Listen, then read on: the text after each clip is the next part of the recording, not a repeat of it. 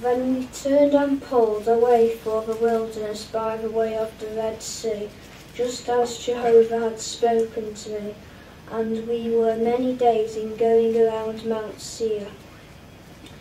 Finally, Jehovah said this to me, "You have gone around this mountain long enough.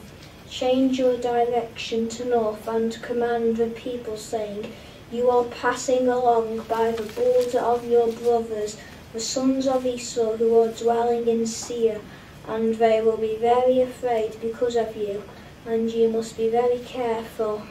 Do not engage in strife with them, because I shall not give you of any of their land so much as the width of the sole of a foot, because I have given Mount Seir to Esau as a holding.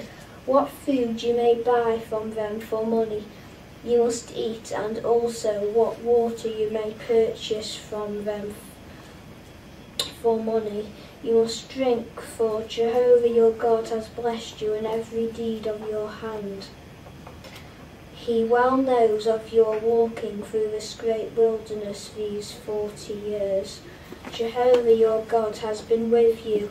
You have not lacked a thing." So we passed on away from our brothers, the sons of Esau, who are dwelling in Seir, from the way of Arabah, from Elath, and from Ezion-Geber. Next we turned and passed on by the way of the wilderness of Moab.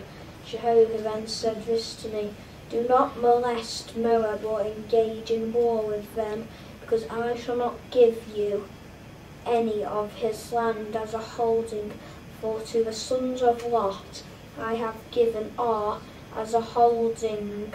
The Emim dwelt in it in former times, our people great and numerous and tall like the Anakim. As for the Rephaim, they also were considered like the Anakim, and the Moabites used to call them Emim.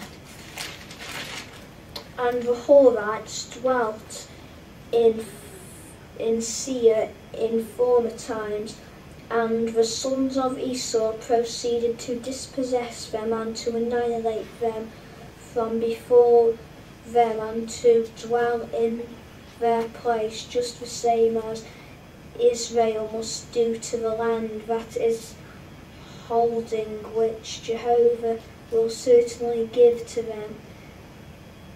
At this time rise and make your way across the torrent valley of Zered."